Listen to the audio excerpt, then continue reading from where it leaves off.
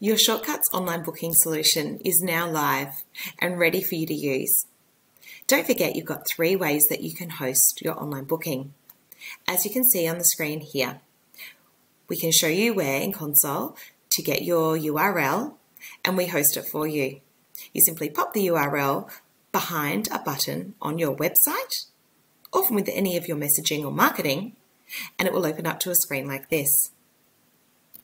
Next, you could have it pop out from a button or also slide in from the side.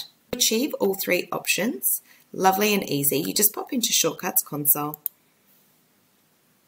and we go ahead and select Company Settings. From within Company Settings, we come down and we can see our options here. Online booking URL, this provides you with a URL that you'd pop behind a button if you're happy with the first option.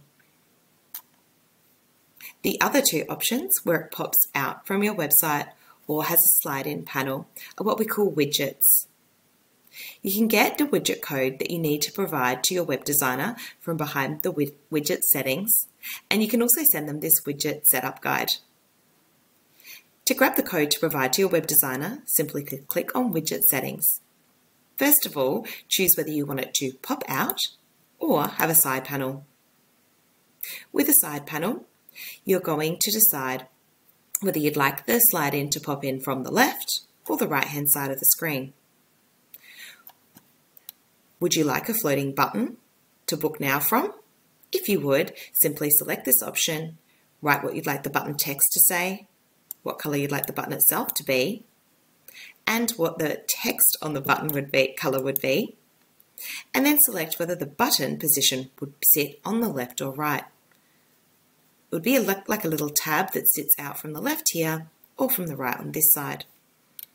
Once you make your selections, you can come down the bottom and copy this to the clipboard and then paste that in an email to your web designer. With every choice you make above, this code is slightly altered, which will make it nice and simple for your web designer to do their thing.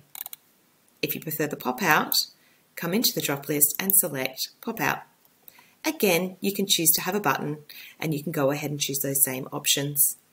And whether you'd like the button to sit on the left or the right, and when the client clicks on that button or tab, it pops out in the center of the screen. Again, remember to copy that little snippet or widget code and send that on to your web designer. And that's it. We hope you enjoy using your Shortcuts online booking solution. Don't forget to check out our resource hub with lots of valuable tools on how to shout from the rooftops to your clients that you have got a brand new online booking experience.